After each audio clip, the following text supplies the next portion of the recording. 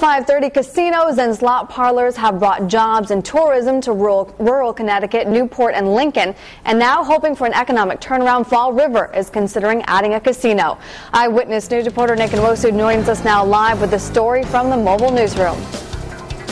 Well, Aaron, Fall River's new mayor, William Flanagan, says he's looking into several different options to improve the city's economic situation. Possibly building a casino is just one gamble he's willing to take. Nearly 1 in 5 Fall River residents are unemployed. Frustrated, the city elected a new mayor they hope will make things better. Within days of his win, Mayor William Flanagan met with representatives of the Mashpee Wampanoag tribe about the possibility of bringing a casino to the city. The city of Fall River has the second highest unemployment rate in the Commonwealth of Massachusetts. Over 16% of our population is unemployed at this time.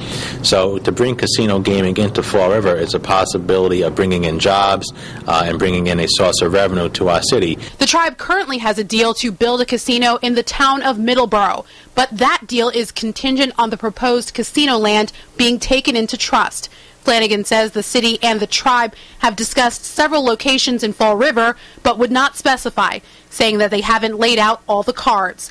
He also hopes to have discussions with residents who are for and against a city casino before he rolls the dice. Some people are under the impression that casino gaming may cause an increase in crime or may cause an increase in addiction to gaming.